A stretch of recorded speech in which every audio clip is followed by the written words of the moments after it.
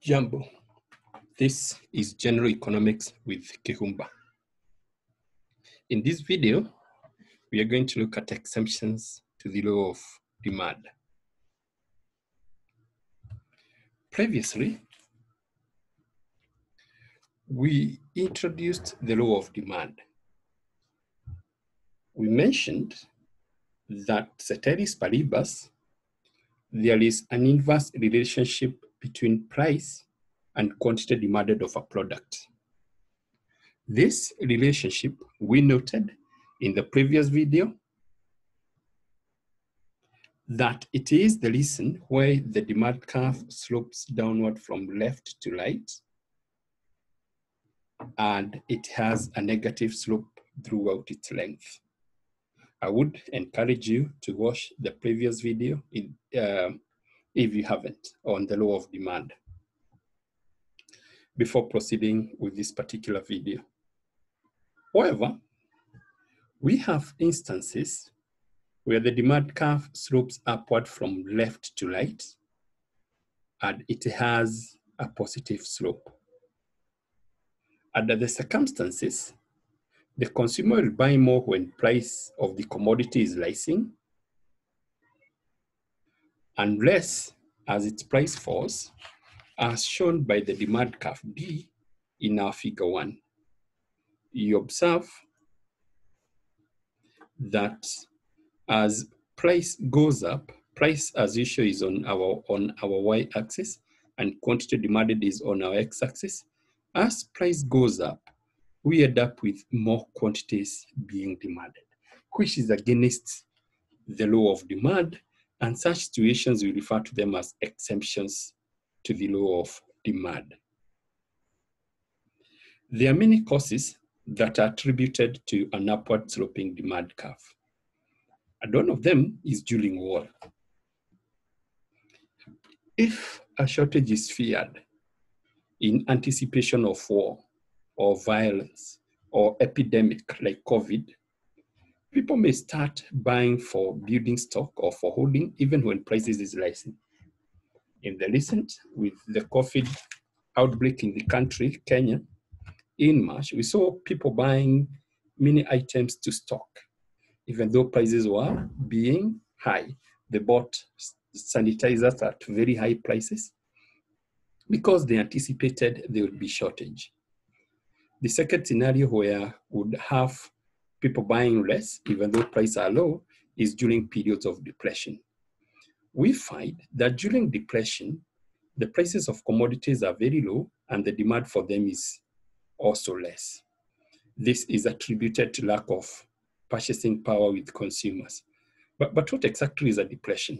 You know, economic growth over time normally goes in cycles.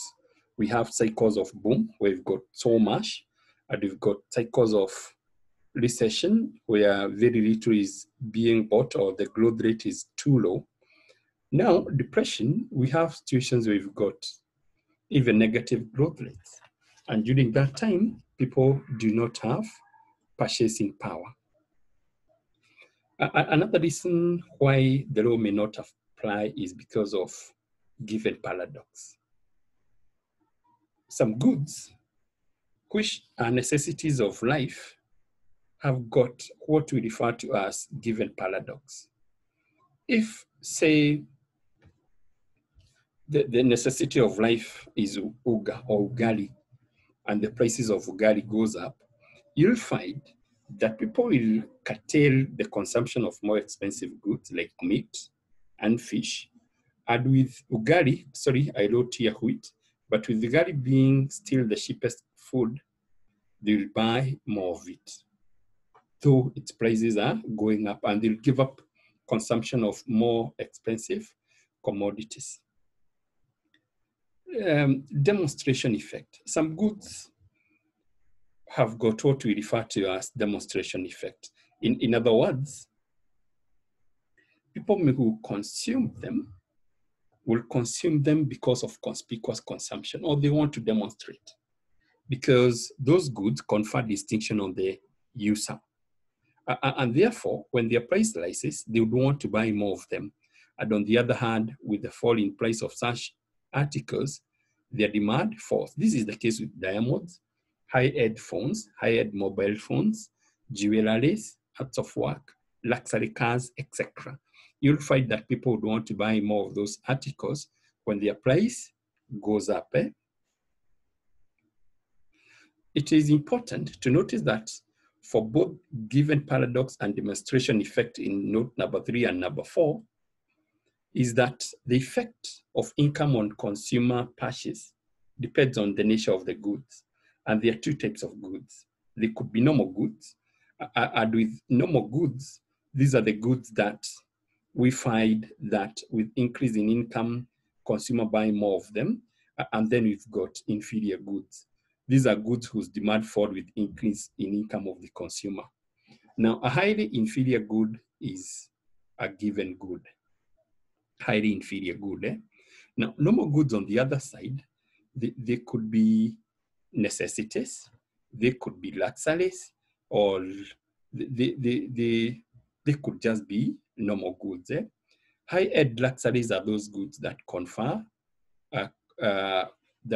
distinction, and therefore consumers will tend to buy more of them even when price goes up. But with normal goods, the usual normal goods, you find that as their price or the income of the consumer goes up, they tend to buy more of those.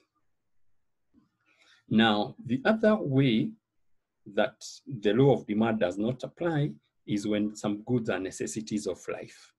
It will not apply to necessities of life, even when prices go up. Because, okay, this is closely related to the given paradox that we spoke about.